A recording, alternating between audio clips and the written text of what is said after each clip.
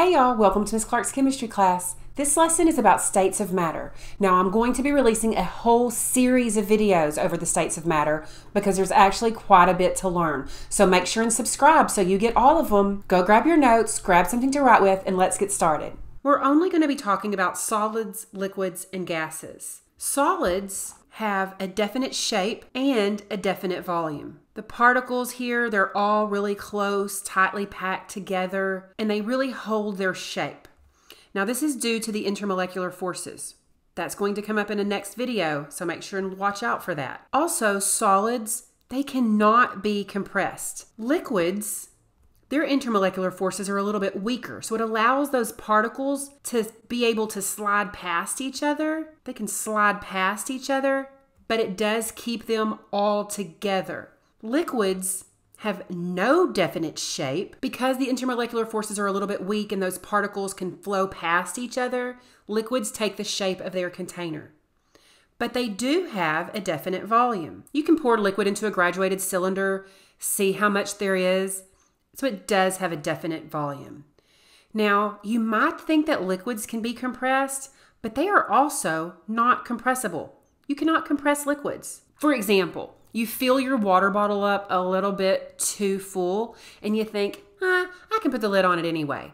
And as soon as you try to screw that lid down, water squirts out. You cannot compress liquids. Gases, whole different ballgame. Gases have no shape. They also have no volume. And that's because the intermolecular forces are so weak that these particles, they're just all over the place. They take the shape of their container. So if you have a gas, it's going to take the whole volume of the container. Or if you have a gas, it's going to take the shape of the container. So it has no shape, no volume.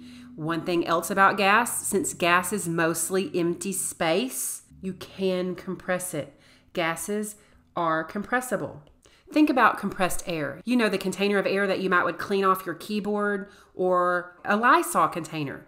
We can compress gas because of all of that empty space. Let's look at each a little bit more carefully. So if we're talking about solids, I've already said that they have strong intermolecular forces.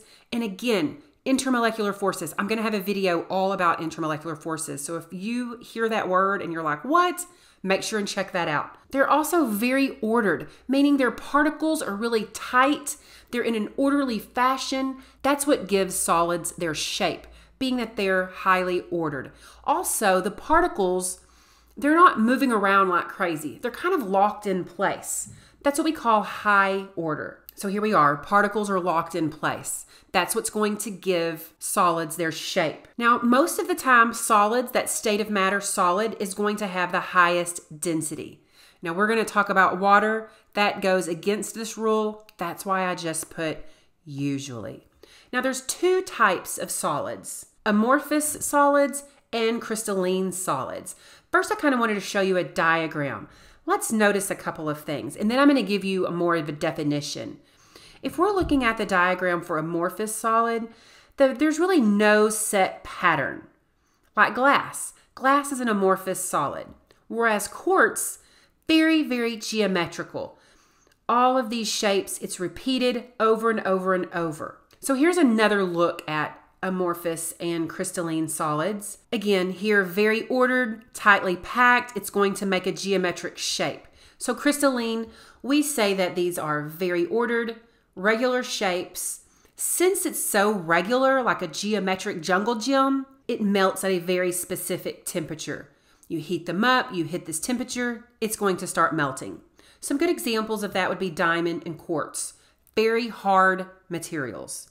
So a crystalline structure is going to be a harder, more rigid material than an amorphous solid. If we look at amorphous, you see, again, there's no order, there's no shape. It's just kind of a random jumble. So amorphous, we say it has no order. The molecules don't stack very well. If they stack very well, then they're going to make crystal shapes. Since the order is pretty random, it has no specific melting point. It's going to start melting and getting soft over a wide range of temperatures.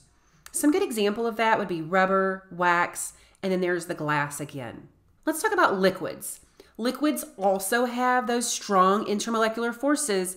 That means the particles have to stay close together. But there is more disorder there.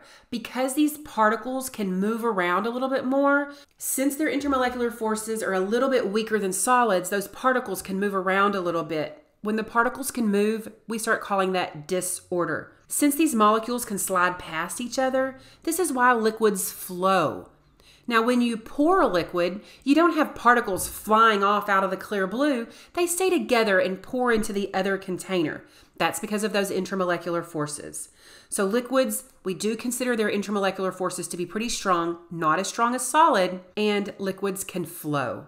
Gases, very weak intermolecular forces. That means the particles aren't really that sticky to each other.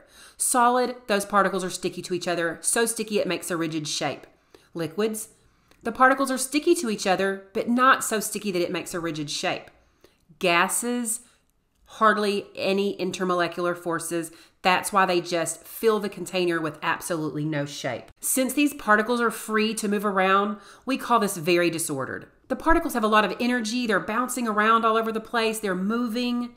Very disordered. The particles are very spread apart. We've talked about how gases fill the container because the particles aren't sticky to each other, so they can just roam around the container as they want. And so gases, they're mostly empty space.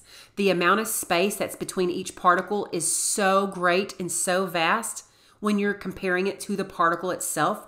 Particles, atoms, molecules, teeny tiny. There is a lot of empty space. Gases, since they are very disordered and their particles are free to move about, they can expand. Since gases are free to move around their particles, there's a lot of space.